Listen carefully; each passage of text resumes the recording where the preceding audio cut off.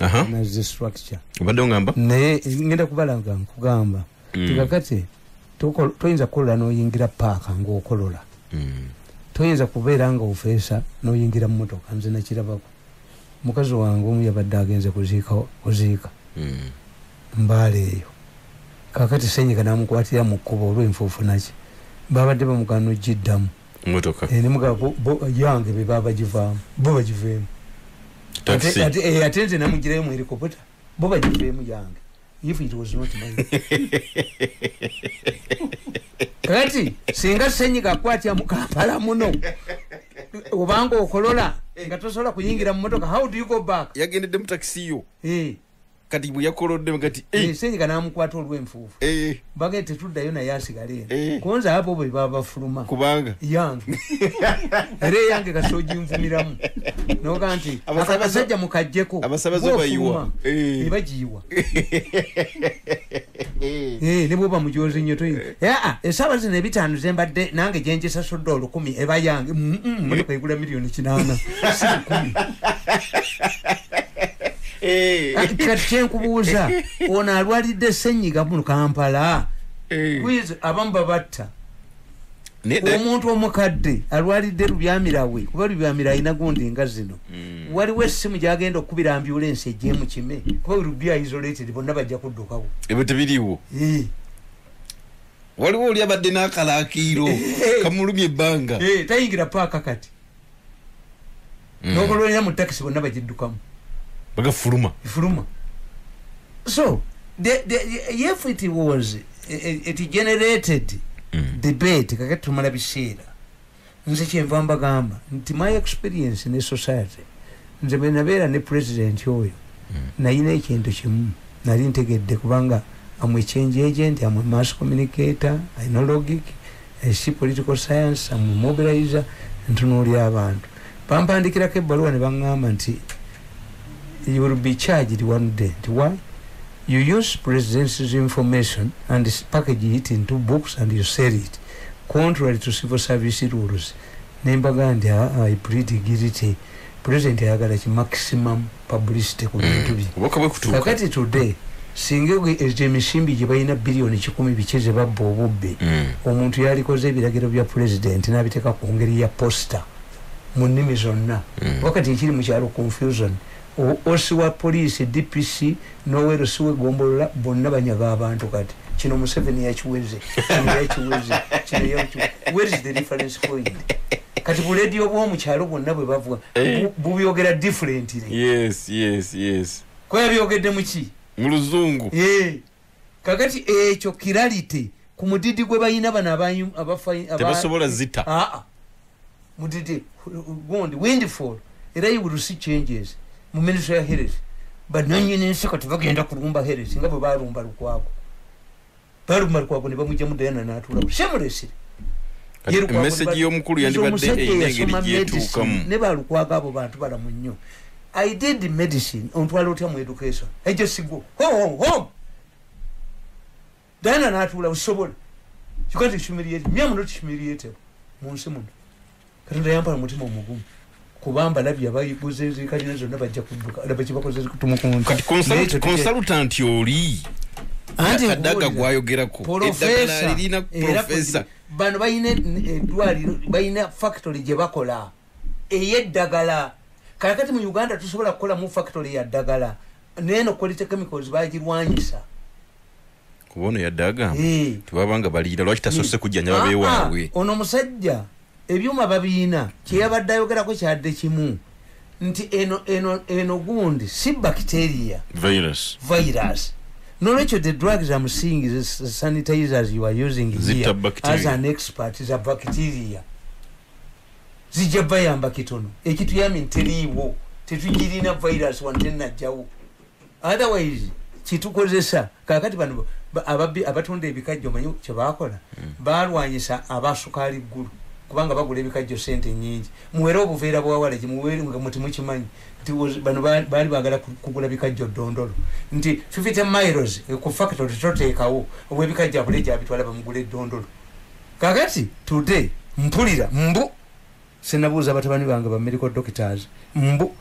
ebyo babikola muwalaki ebichi sanitizers is a combination of wala jandi mulimu ethanol andi kati wala ziti muyina mwamulemesha omukola kubanga munyiga bibikajjo kaloddo akola kaloddo agula mpulira babakonkona ono yakonko oyo so kakati nze nkugamba nti mu Uganda bafunye omukisa nti bano bakoze ekintu kimu.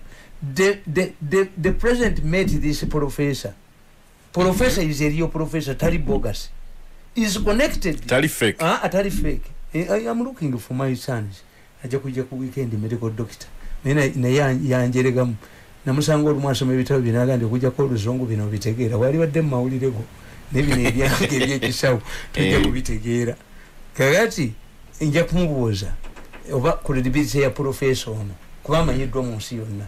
His concern yabaddemu nti sanitizers zemukozesa si tezijja kubeera effective because these are bacteria gundi zita bacteria. This is a virus. Kakati bana ababbi abali mu ministry bategedde nti ono atuusetie wa Museveni nga sefet mu block ento malumuli amusende kwe kuba Kadaga what Kadaga is talking about is correct. Nti a factory, a big factory is in the offing.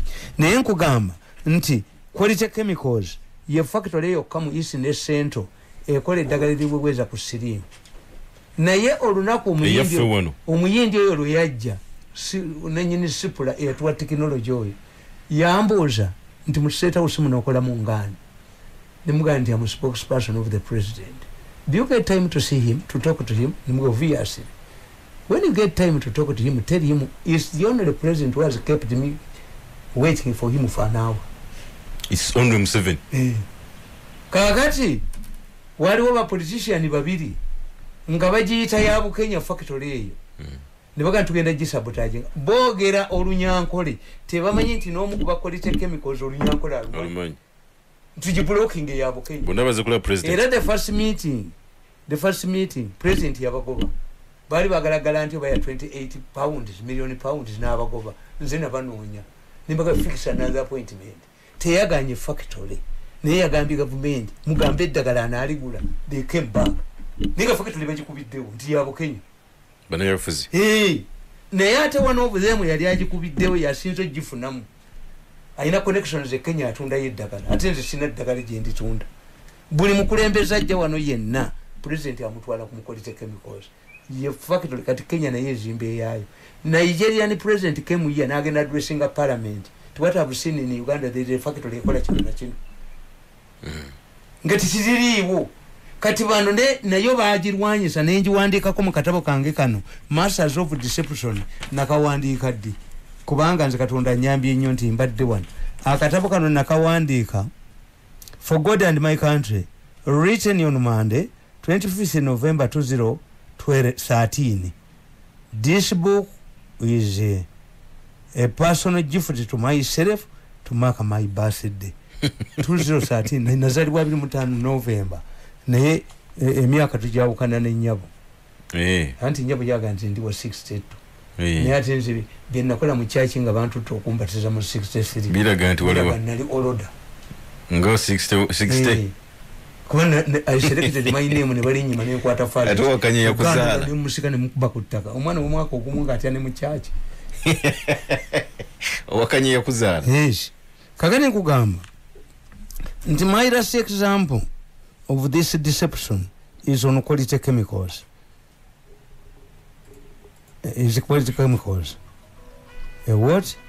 A drug producing factory in Ruzira near Kampala. This factory is owned by Ugandans.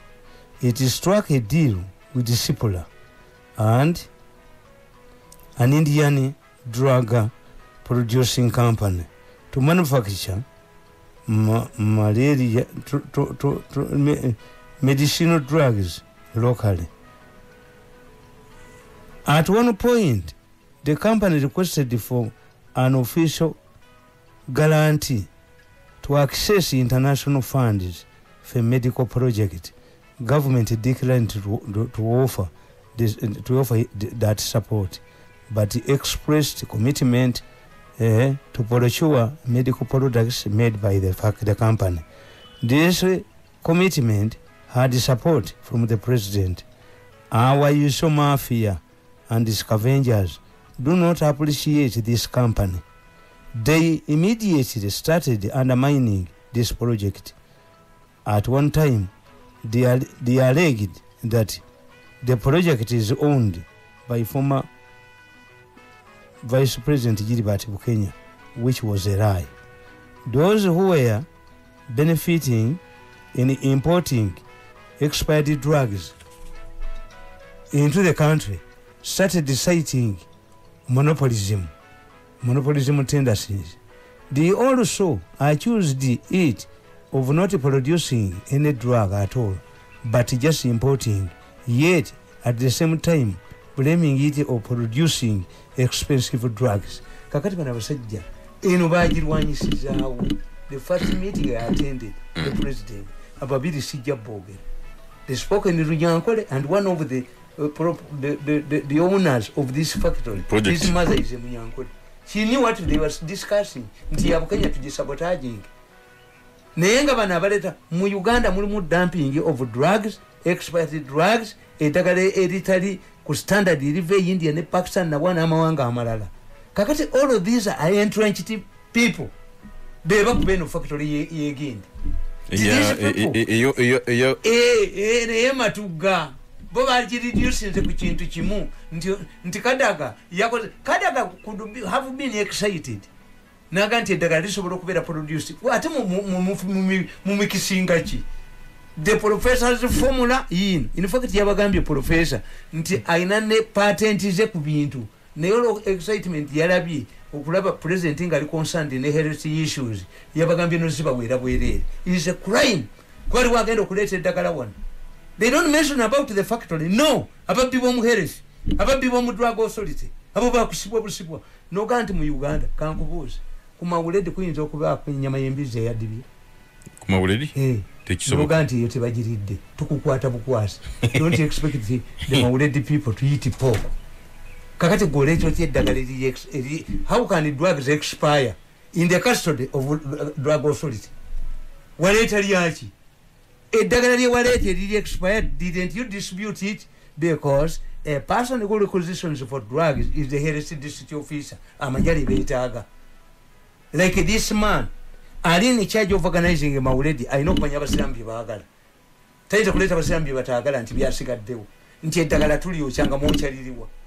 There is a practice in an international practice where expired drugs are given to fools in developing countries at a fee to ban them in their own countries. No diambwa asimanya anonya Edagala mbubalibba mu government. Arrest the one walabeko omusiba bw'asobola mu prison ne bakwatana. Musirikali wa prison nekwe rodi Edagala lyomaze okubba n'oliteeka mu pharmacies bw'alibbye mu government stores ate n'okwata bana abalirina oli nayongera nabba nze kuba mutayimba mu pharmacy yange. Ate mu Uganda temuli pharmacy ekyo tebakikulimba.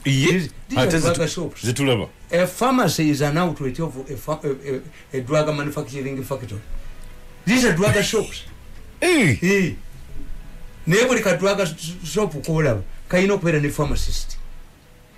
Kakati ba pharmacist kosi yamanyi makerere yaba brain mu kisawo bafuluma bameka ba pharmacist. Kati professor babuuza eri waabwe yuli yabalwadde. Waabwe akyenkubuulira ye yabadde tabagamba chua yabadde abagamba konsani ye nti bino bye mukozesanga gundi yabalumbye sabuni biki bya bacteria eno virus akapiko muherefi akabili kafayoni kasamya amanyo wanonze abana ba president ngabaganya abachubo okujja wano kuba bali batira abantu malwali ba minister babiri bali involved senior ministers ngana bakubye badduka on record ne video on record waliwo ekibadde kyagala okwesimba mu Kampala nakyo kyali mu meeting n'abakyayina okutunda ebintu nakyo bwe kyesimba batunda ebitundu n'enkyabi okirinze kakati president bamufrustiratinga kuba Cuba tebajja waayi okujja kwaba Cuba kwali kujja ku exposing okutya abantu malwali atenze kola argument base zakwanga mu Eastern Uganda babalashinge egindi wano Lugazi mu ddwaliro tezikyako abana bafa bali batuse ku 18 per day abawala bafa during delivery tebashafa nabakuba nembateeka wali. Why? I'm not in the government. Uri aliko ye ava atoya ayogera nyoko bya jukube jitere ompulire jitere nkuvume jitere ompulire yesimu yange. Ministry of Disaster Preparedness teina mugaso kakati ne kugamba ndi ekyo nga tukimaze echa professor anti the professor we are lucky that this professor is linked era yaliko ko Obama care the professor's credibility weri don't use this one and the argument naye president abachiba bebagana okujja president yakwata abaana 20 n'abatwala ebuyindi nga buli mwana semester agisasola $5 abantu bomu state house yali charge mu kintu ekyo yali PPS oba yali abaana tebagenda sente zalaga abaana 30 tebagenda kwagenda ko nga 10 sente baziti $5,000 pa semester atenga bajja kumala emyaka 5 yali ameka taina reason taina future ya Uganda at all pepa nga yali mundu bajja kusibaho chokola badduka mbu bawambeka mu 7 nga bukyali temusobola kyebakoze tumukonde kyabawuninze muleta abaana bamu aleso mwana gadde weringa luddo azene naduli ya mwambali okuname mulabo obusungu obuli wano olaba tewali na yakanyuze jinja kutumukonde teri yakanyuze jinja baba nabo bakwatibweko singa yinagwe wali bugwe yakutego bepi singa yakutono gwe bepikiro na ajoge nnyo singa enduru zikyavuga wali bo ajoge nnyo yataye ula seta usina makadi singa gwe bavumba kideba singa enduru mkibuga zikyavuga kakati these are the issues nti don't mix the two anofing factory ne bino. The professor's observations are correct. You are using sanitizers which stop, which kill bacteria, but this one is not a bacteria, is a virus. A virus. Kakati ababana bamala kujja wange. Ababana abagende ebweru. Nga bakomye wano bagala okulaba president bamwebaze babere deployed nga bakugana. Kwa agenda babuza how many did you go? Hey. Akati nengo yakole ebyo mu Uganda lindako kale wachi yalidde abeewabwe n'abateekamu lindako abawayo sente bote basubira reports ku baana abagenda banange musebe tayina buddogo anti bamugambye nti abachuba tebajja wano otafiire clarified to me Kenya yina abachuba nanga nti abachuba tetwabalese kola malwaliro abachuba twabalese ba training omanyi nti omwana ave Makerere emyaka 5 ng'asomye obusawo nga tayina speciality speciality bagifuna ate waggulu kakati ffe mu kifo ky'okugenda India twali Museveni yali agala kukola kowa wane y'abaana abo sente bazibba abali bagenda 3 bagenda 10 bwe bakomawo ne bamugana n'omulabo ajja babuuza how many did you go naye ng'ono buli semester agiriako $1,000 eki kati ku baana 20 yali ya sente mmeka emirundi 3 semester 3 times 5 years semester 2 mu mwaka ngari ya mitwale 5 eri mu school fees ate pa DM semester 10 abo be muyina bibagenda okusibwa abo be bawo batumukunde sente ekintu bakiwambe nga tekinna nga tebannakwatibwa kakati eyo ye situation ya mmwe niyo bubbi nga tuli babbi mmwe nze ndi musanyufu nnyo Amini atasoma yalekawo Sairozi Amini atasoma yayinawo tanka z'amafuta emyezi 6 kati Sairozi zatundibwa temuli mpeke ya gundi government yali badde kati yakutedda mu Sairozi mu kyaji kyayo yekubiriza abalimi babeere n'ebyaji yo terina government yakubiriza abalimi kwa n'ebyaji babeere n'ebyaji yo terina kakati mu crisis eno bano abatasobola kweriisa naki bimwali badde bajjirayo mu Sairozi omukyere ne bujja obunga ne bujja ebijanjaalo tewali kakati president ya negotiating agowa yaganira ki omusajja wo mu America akuga nti ali menanase eno yayina giravuzi kubanga omusayi gwe gwizo genda mu nanase n'endwala sirimu 2 enanase zino kubanga zayengera olunaku lumu nga zisitowa kilo zezimu bo bagula mu kilo agowa yalemu South Africa yafuna mu agowa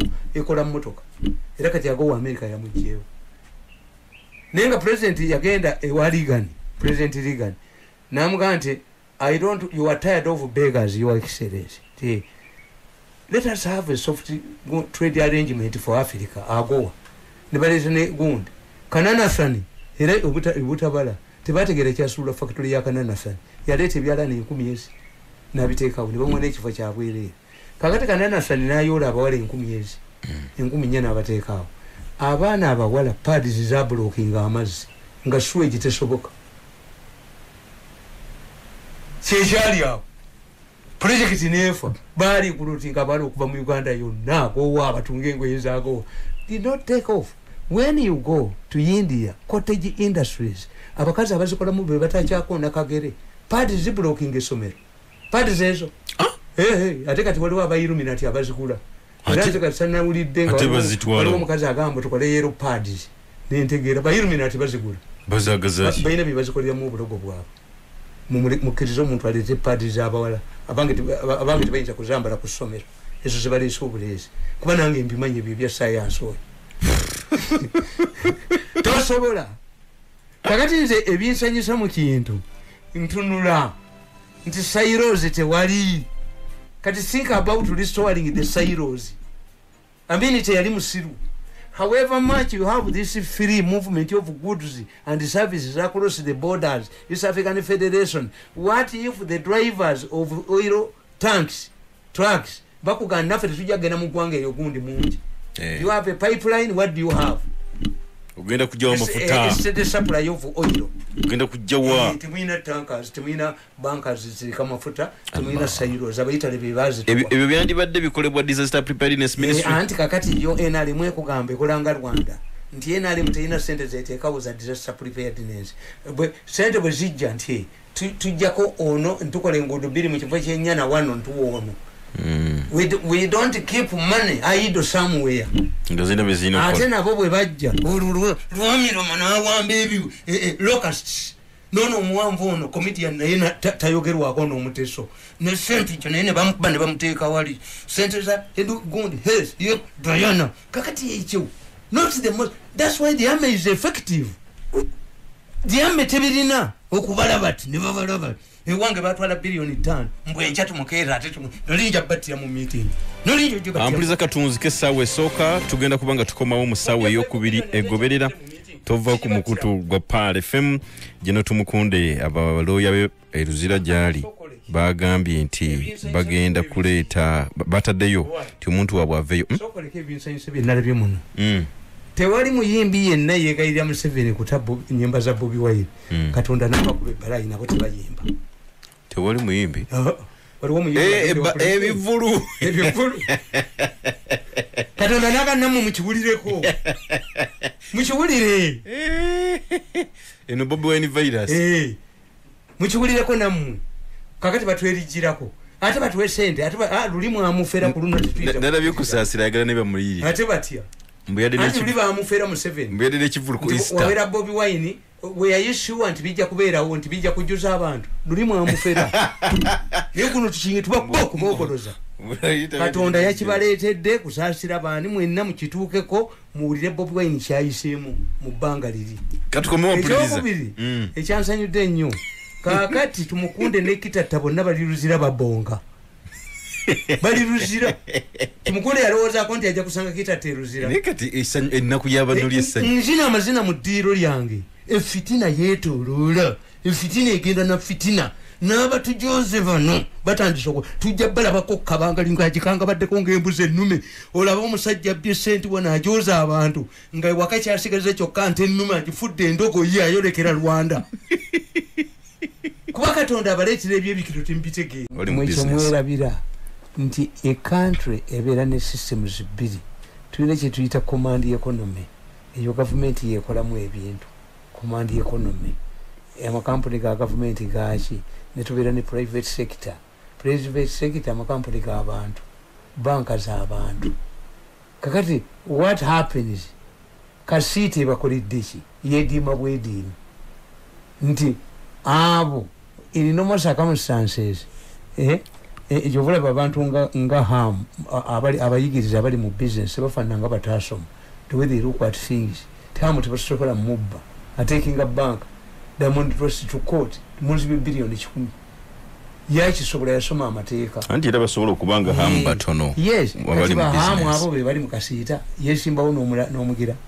nti Uhuru president wa Kenya ali wano ng'ebintu mbisa mu Mombasa Kayondo ne Sekitole bakunga abantu beediime instead of seeking an audience with Uhuru ka type ya mmwe nze mbeere najagadde nnyo ndi musanyufu nzina mazina coronavirus wachagadde yes enkuba bwe mala okutonya from political science batuga nti setback is good enkuba bwe mala okutonya abantu olaba ensiisira bwezenkanye emyoyo how organized states are fete tuli organized and how organized states are one mu Uganda until the president said nga tetulina muntu n'omu naye ababbi bakugamba yafuluma story mu monitor we have 100 people who were put in isolation centers nga tebaliyo omubbi abwatandikira kubanga ebintu byammwe nti mafia ya Uganda eringa dokita omuli w'abafu cannibal doctor surgeon n'omuteeka mu ddwaliro nga yakuliye mukulu w'eddwaliro yakulya limbo n'eggwanika ng'ate muli w'abafu nti whatever they plan basooka kulowooza ku kyabo kubba amawanga amalala gafulaninga nti what if this happens kyova vulnerability mu buli ggwanga kisinziira bwe lifaanana nti enkuba yatonye waliwo agenda ku luzzi kubanga ye talina walembeka naye ateeka mu byalo balembeka ne ku miti okimanyi nti abantu balembeka abantu b'omukyalo balembekanga ku miti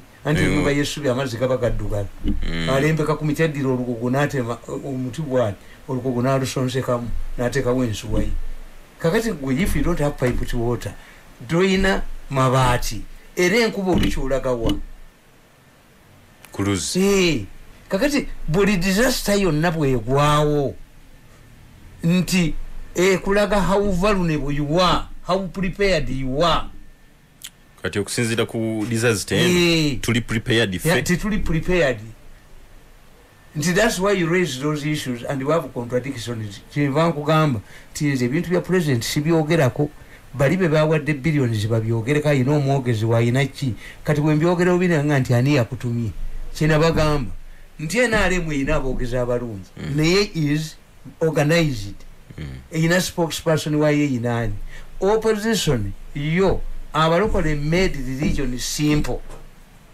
abalokole kubanga bategeera nti it takes emyaka 25 for a Catholic church to produce a priest ayina master's degree naye ate nga alaga mu byalo bataasoma y'omulokole naga no let me make a religion simple bo bano bo bentrainingira abantu abayigiriza ennyo badokita baani dokita Lwanga baani bo bagenda okwogeramu bo babimanyi ngenda kukulira seminariyo oba mu kigo the balokole made things simple kakati bafaaza yene sawa 12 takizibwa kuva mu kigo kujja ko ngaagenze kusiiga balwadde it is not easy to find a Catholic priest ali mu katala abuulira enjiri nabo batandika charismatic nga balokole babali abamalawo why the balokole made things simple kakati NRM opposition made things simple bo buli omu ayogera people power buli omu ayogera NRM eyina omwogezi waayo cabinet eyina omwogezi waayo ne cabinet sebo ne kokasi NRM eyina omwogezi waayo kati gomantala ki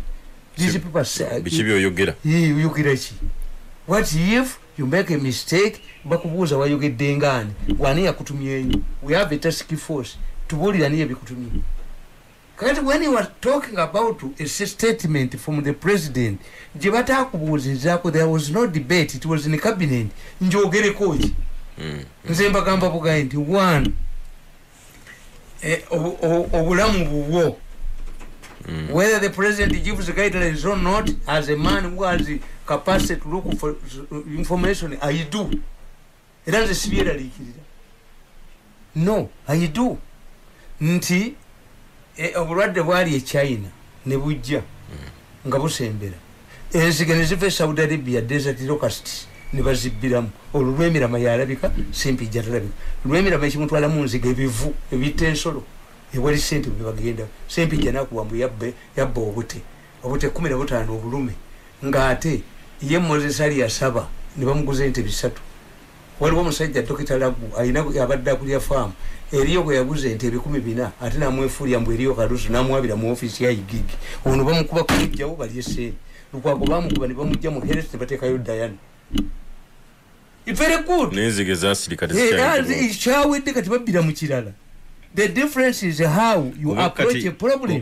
Obwedalikivu tuyina nga bannansi nti n'ekintu kiba kizze. Solution yandibaddewo naye abagezi bangi bakikoleramu. Kakati ekyo singa kimukuba ekya president kyawedde. Kakati nze mbabuuza. Nate goyina international relations. Nze mbabuuza nti look after 32 years what are we going to do? Kochi.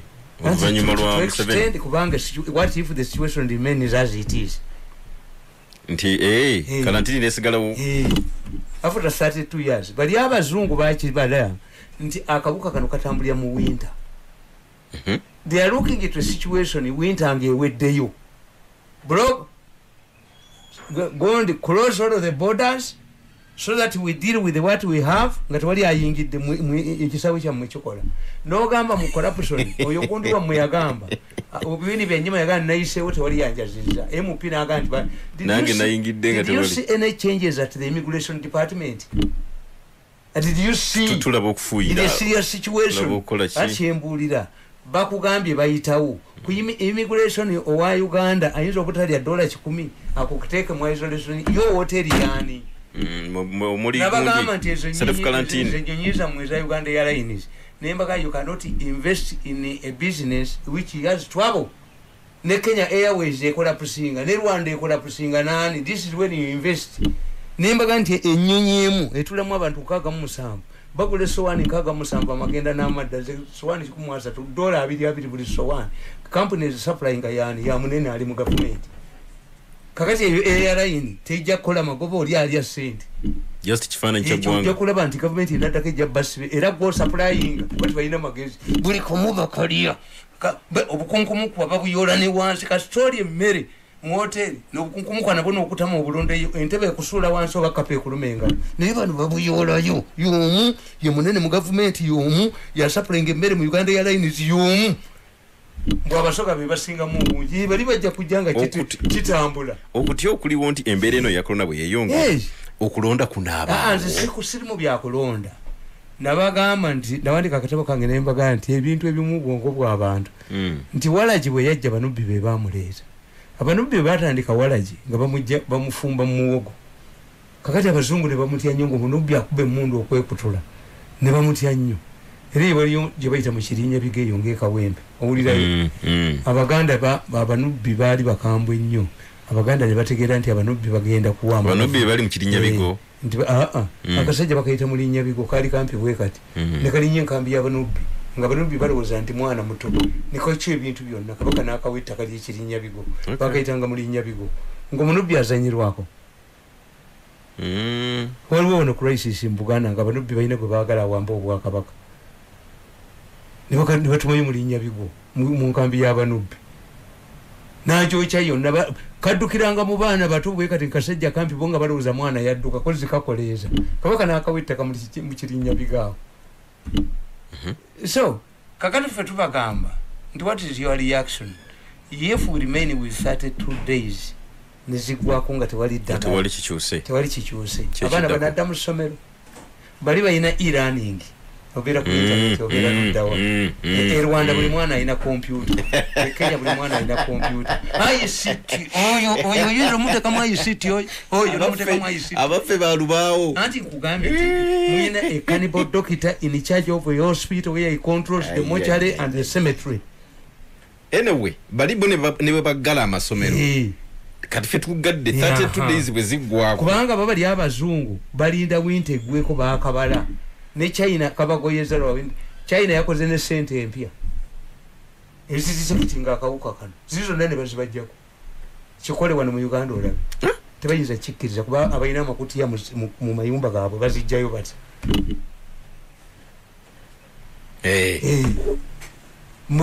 Kinyata yakyusa sente abazibbye basigale nazo wantu tosobola kikola kubanga the planners are the same abatula ku table bebamu bweyagala okulwanyisa.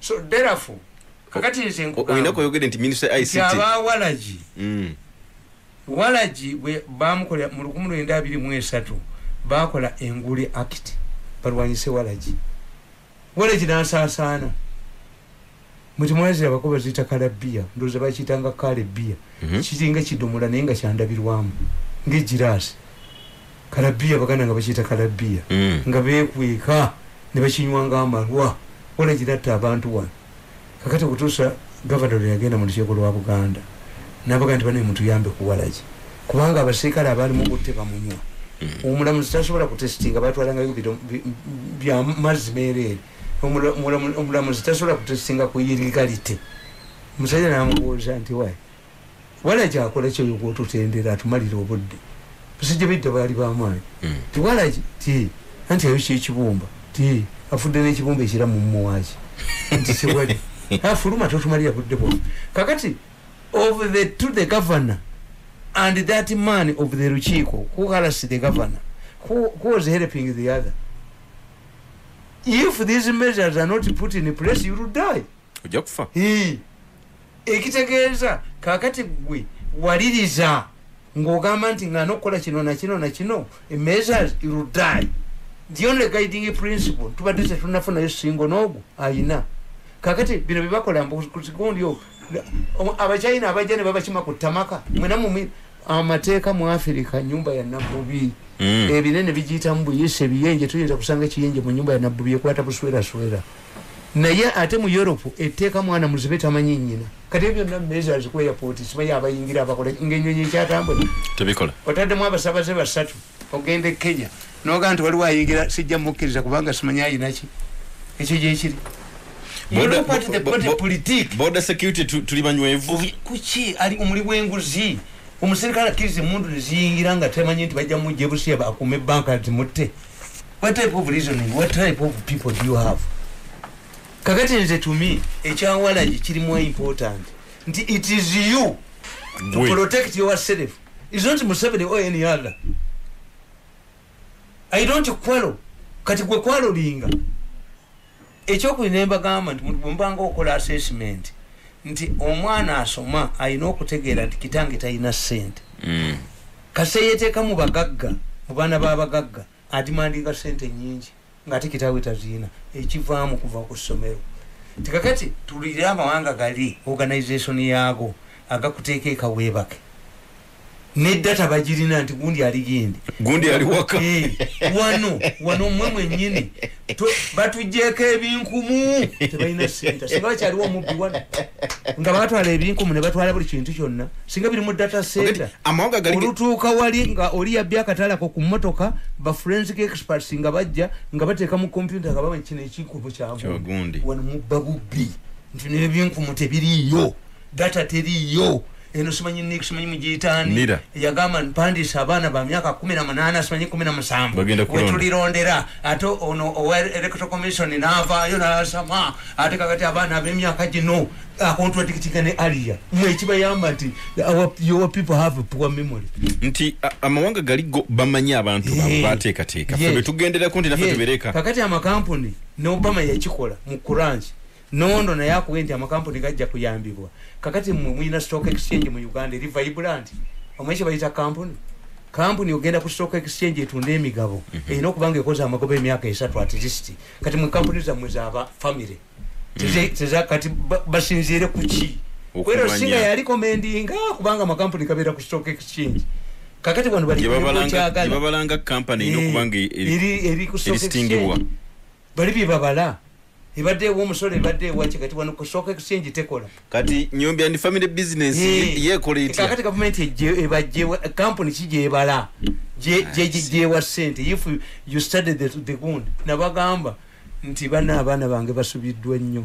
tebasomye ku kizito tebasomye waliwo ka kizito n'akalala bwafulumizibwanga ekereziya kizito n'akalala wetwayigiranga mental ne reasoning nti Wakayima yagende wanjovu bwe yagenda okukwata enswa ye teyagenda na mumuli kumulisa nswa teyagenda na nkumbi kusima nvubo yamasanga gege gasika enswa envubo ye kugulu kwe yakuba kubi wali enswa ne zijja n'ateeka mu matuuge Wakayima n'alowooza nti tekinologi mupya nena agenda agamba mukazi we bwe yatuuka eri yasinika manyi enswezi 3 zeyateeka mu matu envubo yamubula kubanga nga akagulu ke tekasobola yefaananyiriza Wanjovu. Kakati bwe yaddayo eka Wanjovu bwe yaddayo eka yagamba mukazi we nti leeta omusekuzo okuba omutwe guno egundi wakayima bamukuba ye yafa bufi. Kakati we must compare our countries to countries. How organized they are. Nti nabagamba nti kyenatye Rwanda president yakyalira president Kagame namulaga n'abaana be naki ate nga bamaze kutunyiga kugonda. I don't know how the situation changed within a very short time. President atulade Kagame namuleeta n'abaana be nakolaki netugenda newowe ezo ali kuleka ekivu. Ne woman came to me, Mr. Mirundi, yes, how many fingers of banana do you eat? Kasichirowozanga nako. Honze why? In Rwanda we don't have waste. Nino okumubuulira agenda okufumba dina ya president. The president in honor of another president. I was asked to tell the woman how many fingers of banana ndiye minwe gy'amatooke emeka. Kakati eyo organized society. Iyo ne bwebe kuddeko ebibamba byayo. Bw'ogamba nti ndiye 3 gye bateekako. Gye bateekako. Kyovula nti yo North Korea ne South Korea, you look at the body politic, the society, the structure of the society. Nti ono dictator Castro yagamba nti abalwadde basirimu bonna mubanoonye mandatory testing mubatti baveemu abalabiri yagale. Kakati ate mu democratic society tusobola kikola. So you know kitegeera nti where you have corruption, where you have a democratic society, many people come in. Museveni yakyogera president nti ennimi ennyingi tezijjiisa busera. Kati tebamala okumanya nti omubbi mwali bano mwebali noonya information yange bambuuza mwana wange yasoma nti bano ababbi nange n'adresi kitegedde mwana wange Katonda nange nvume Kadaga. Bano ekibalwanyisa oga nti Kadaga yaleesa ogundi ab'Edagala. There is a new factory ya drugs gye bazimbye Ematuga nga abakola factory eyo basoga mulimu omusoga n'abayudaaya Magoola. Kakati factory eyo eri linkiti ne professor oyo tomudawuntinga.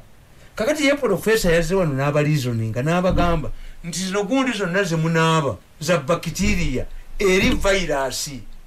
You are using a wrong gundi muziyita mutya sanitizers. Bino bye muliko tebikola. Professor bwe yabagambye bino tebikola. Ebintu mu bye muyina byonna bya bacteria eri virus. Somako butachi bacteria oba virus. This is a virus. You are using bacteria gundi to be clean bacteria.